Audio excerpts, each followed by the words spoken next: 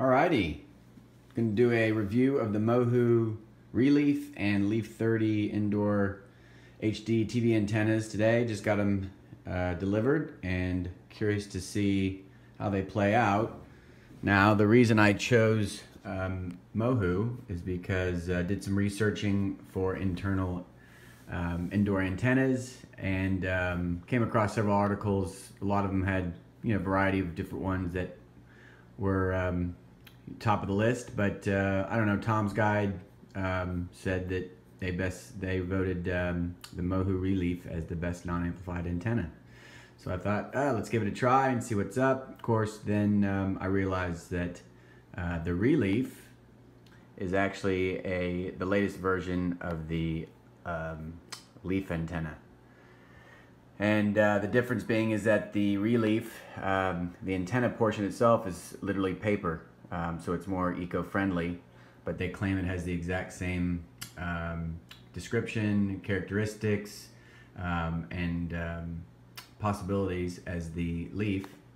So I bought both, and I've got two TVs, and we're going to see how each one works. So let's unbox this thing. Alrighty, so you can see we've got in the box, we got the ReLeaf, and we've got the Leaf 30. So we're going to open them up and see what's inside. Also, let's talk a little bit about the statistics. I actually looked up what the difference is between the ReLeaf and the Leaf 30.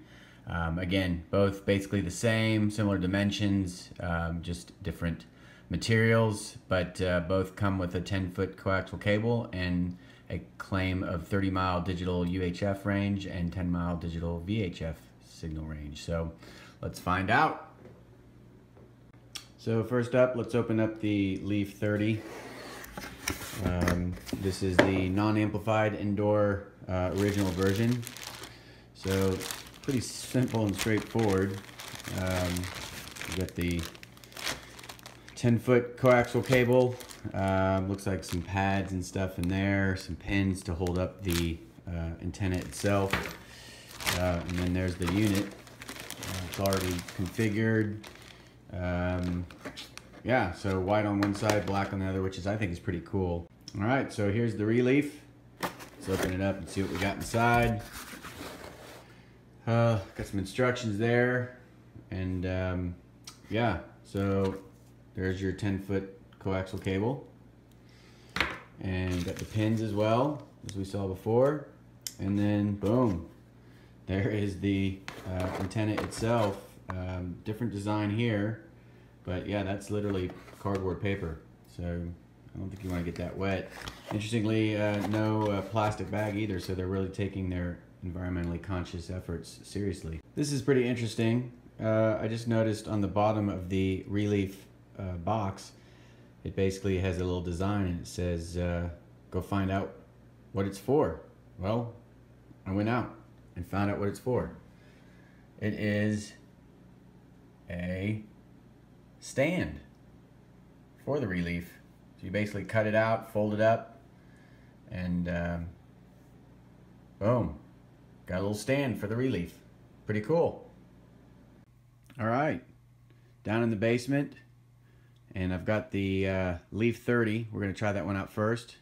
I'm going to connect it to my entertainment system. So we've got Samsung 65-inch, relatively new, flat screen TV, and got my receiver down there and speakers and such. So let's get it connected and see what kind of channels we get. Alrighty, 1 minute later, and I've got the Leaf 30 set up. Didn't take very long at all. So now we're going to set it up and see what happens here. Well, that was pretty painless. Took about 5 minutes, but after I started the channel search, it found 32 digital TV Air channels. So the antenna seems to be working. Montgomery wasn't playing. It was an illness. It was not an injury. So yeah, channels are all set up.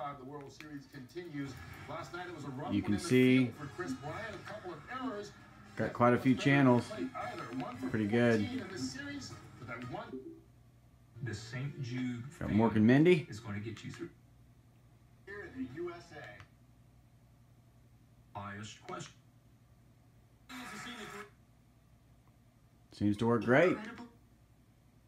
Clear. And you can see I just put the antenna right there on the table, on the side table there. Didn't even hang it up. So flat on the ground there. Works great. Alright, checking out the ReLeaf just before I installed it on my other TV. Just wanted to get a closer look at the quality and construction of it. I mean, it really is. It's a plastic piece. You know, I might want to tighten some of those screws. They feel like they could be a little loose, but I mean, really, it's just yeah, it's just cardboard, like you would find, you know, gosh, I don't even know. I mean, it's just, you know, cardboard you'd find at the art shop. You can see it's, let me shake it a little bit and you can see, you know, it's fairly firm, but also a little flimsy. I guess it's probably supposed to be that way. You know, as long as it works, that's the big thing. But, you know, the coaxial cable screwed on pretty easily. And let's go connect it and see what happens. Alright, I got the ReLeaf installed. Again, very quick installation. You can see it back there. I just literally put it behind my TV. I know it's a little dark, but it's just kind of hanging out back there by itself, leaning against the wall. And yeah, let's go see how we get when we auto program. So we got it on antenna.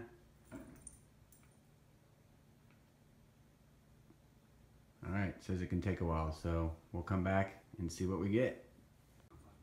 Alright, channel search is complete. With the ReLeaf, I got 42 channels on this TV, which is a Philips. It's a different TV than the Leaf 30 that I attached it to, but and it's upstairs too. The Leaf 30 was put on the TV downstairs in the basement, so that could be a difference. But let's find out what channels we got. All right, seems to have worked well.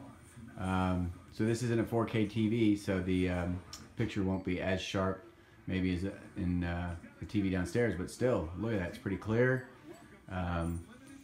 Working great. Seem to be getting all the channels fast and easy.